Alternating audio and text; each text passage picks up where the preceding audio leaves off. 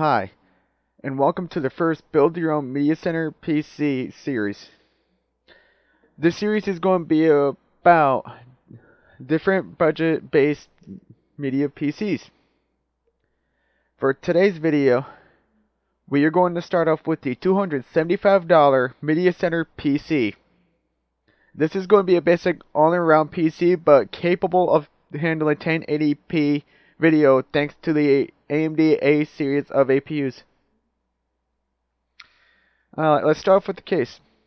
The case I have chosen for this is the Apex TX-381 Micro ATX power supply, but case.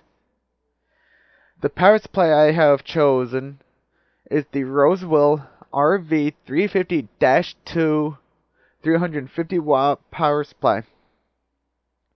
The motherboard I have chosen is the MSI A55M-P33 Micro ATX motherboard.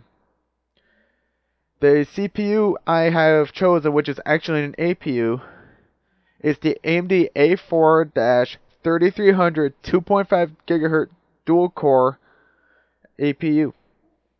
The RAM is the Team Elite 4 GB dual channel kit, which is DDR3.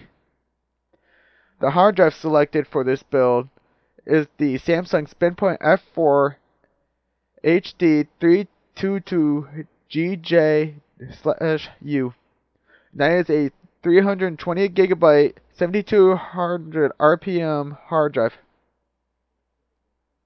It is the Samsung SH-224BB external DVD drive, which is capable of DVD burning and also CDRWs and all that, except for Blu-rays.